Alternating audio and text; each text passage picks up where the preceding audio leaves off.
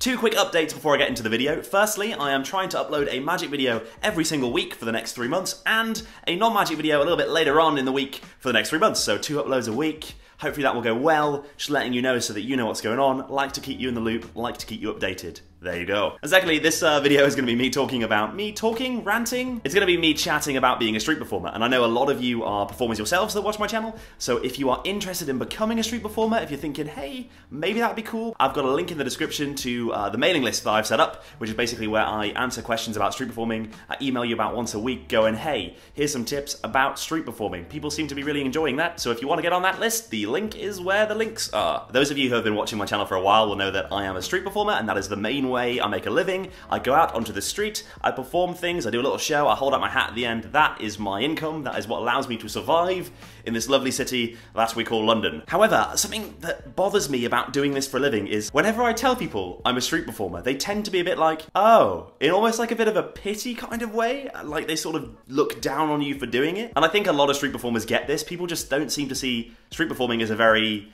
good job. And I don't want that pity, because I actually really love being a street performer, and today I'm going to clear up some little misconceptions about being a busker type person, and we're going to do that right here, right now. The first thing which kind of bothers me about this is that street performing is very much seen as the bottom of the entertainment ladder. It's like, oh, celebrities, people on stage, people doing West End at the top, and then all the way down various things to street performer, which people just see as begging for coins. And that could not be anywhere further away from the truth. I know a lot of street performers that love what they do, and they choose to do that, and they don't want to go and do a show indoors where it doesn't rain. They like being on the street performing, and that is their goal. Now, the barrier for entry is incredibly low. Anyone can go and be a street performer, which means it's easy to get into, but that doesn't mean that it's a low form of entertainment. The second thing a lot of people think, which simply isn't true, and this is one of the ones that bothers me way more than all the other misconceptions, is that street performers aren't very good. I get this when I'm doing my show. I know that when I'm building an audience, they all just think he's not very good because he's on the street. Two of the coolest things I've ever seen in my life on the street was a man swallowing a sword and doing a series of backflips.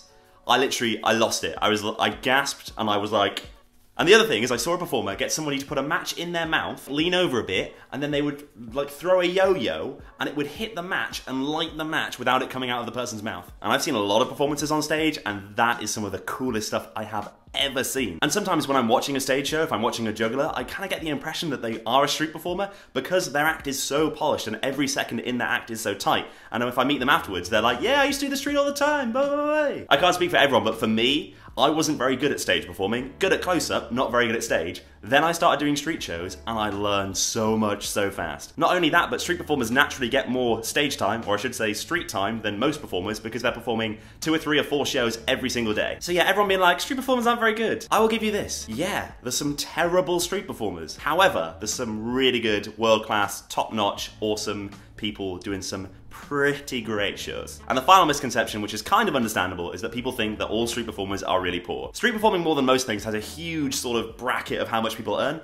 I know some street performers, they are pretty much or actually homeless, and they are barely scraping by. And then I know other street performers that are actually doing really well. I've been living in London for a few years, and I've never felt so financially secure than I have been since being a street performer. Did that sentence work? Part of the reasons for this is even though a street show is not going to pay as much as a show in a theatre, I can go out and work whenever I like, I can perform a lot. And that is one of the cool things about street performing, is that freedom, that sweet, sweet freedom of being able to work whenever I like, which is so nice, and I really value that. Getting onto a little bit of a tangent now, but I have started turning down like live performances a little bit more because I really enjoy doing street, and I just love everything about that. I love the community, I love the freedom, I love it when it rains during my show, maybe not that last one, but you get the idea. I'm not going to pretend it's all rainbows and sunshine, quite literally, there are some negatives to being a street performer. As you can imagine, if it rains, that's not good. Raining during a show? Well, there goes the show. If the economy isn't doing bad, I think that street performers are one of the first industries to be hit, because why would you tip a street performer when you're not doing very well yourself? It seems that that's like superfluous cash that you're not gonna give, you're gonna be less likely to give if things aren't going well. And it is very much seasonal work. I love it now when it's fairly sunny in England, but in the winter I will probably be less cheerful about being a street performer. So yeah, there are drawbacks, I'm not shying away from those, but all in all, it is a pretty awesome way of living, I think.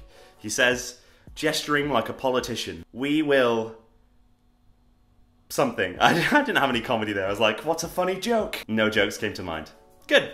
Nice. If that last part of the video didn't put you off and you are interested in becoming a street performer, get on that mailing list. I'll send you something nice that will be useful, and then we'll chat and I'll do this gesture all the time. You'll just get this in your first email as a GIF, me doing this. Cool. Follow me on Twitter @StephenBridges. Thank you!